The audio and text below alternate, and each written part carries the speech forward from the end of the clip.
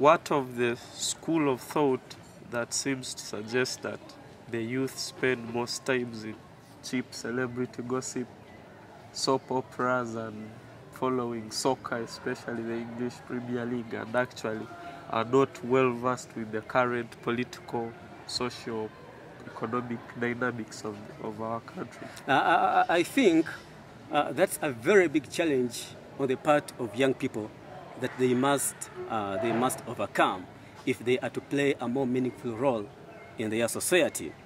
It is true that most of them spend most of their time watching movies, watching soccer, watching music, and all sorts of things that have very little impact, very little relevance, very little usefulness to society, that cannot impact on their empowerment in any way.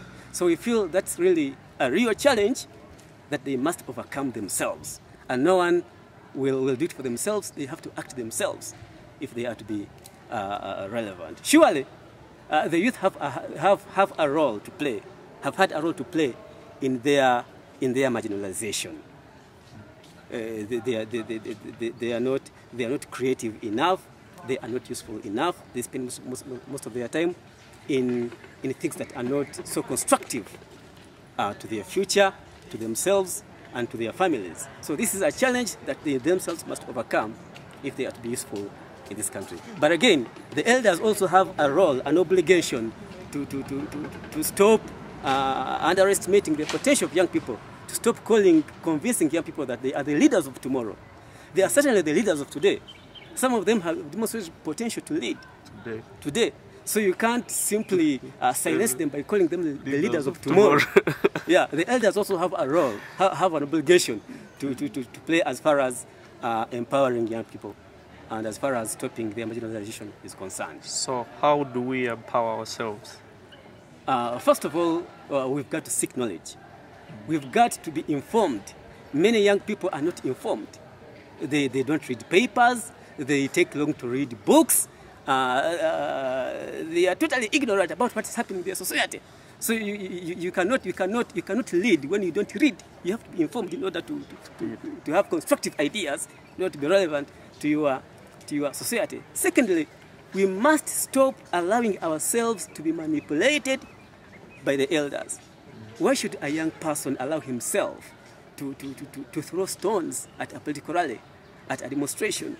Why do you allow these elders to manipulate you, to use you, to do all sorts of dirty things that they themselves cannot do? Why do you allow to be bribed? The ruling party has infiltrated most of the opposition parties here, but largely through young people. Why should young people be so careless? Why should they allow themselves to the problem is that we don't work. We don't want to generate income for ourselves. So we are, for that matter, we are easily bribed, we are easily compromised. But if we work, if we find jobs, if we create our own jobs, if we work hard, then we shall be resistant to all that kind of manipulation. But there is no way we shall resist it when you're expecting bread from those elders. There is hardly any fundamental change that has taken place in Uganda. The kind of corruption that characterized the previous regimes is even worse today. The kind of torture, people are being detained in safe houses. I don't see any difference between the kind of torture Museveni is perpetrating from the kind of torture that was perpetrated under Amin's regime, under Opote's regime. People are still dying today. In the north, people have died for 20 years. And even outside the north, throughout Uganda, remember that President Museveni, in the name of ending the ADF rebellion, he instituted a reign of terror, a campaign of terror, killing so many people, especially Muslims, in this country, in the name of fighting the ADF rebellion. He executed them, summary executions, detained them without trial, in safe houses, and subjected them to all forms of torture. So is that the kind of fundamental change that he was talking about? There is absolutely no fundamental change. The education sector is deteriorating every day. Makerere University is admitting students beyond their capacity, beyond its capacity. A UPE graduate, a graduate of primary school, cannot write anything down apart from their name. So is that the kind of fundamental change he promised? There is absolutely no change at all.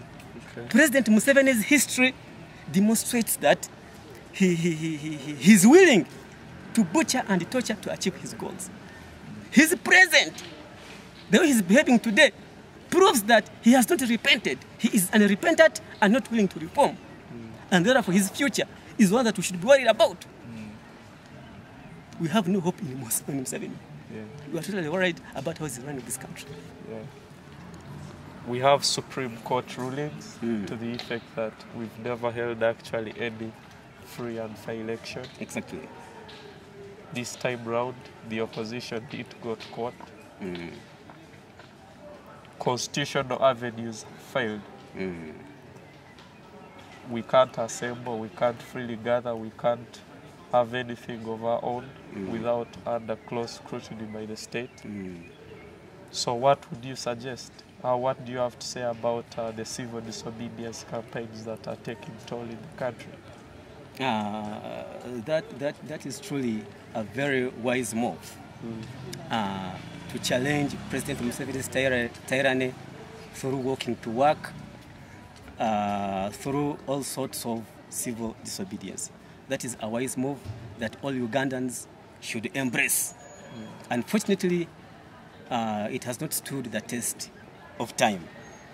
The walk-to-work protest had started sending a clear message to Museveni that Ugandans are tired of the exploitation he's subjecting them to.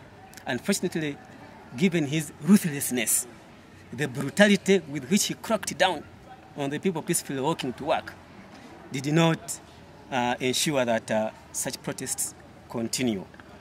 I wish they had continued until, probably because what happened in Tahrir Square in Egypt and elsewhere, until it happened here.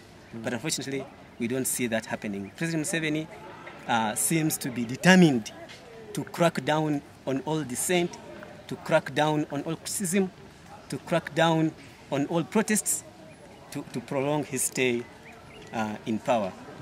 If the organizers can devise other means of sending their message, of showing the world they are discontented with President Museveni, of making Uganda ungovernable for the tyrant, that would be better. I wish they can devise. They could devise more ways of expressing their concerns through peaceful manners. That would be certainly better.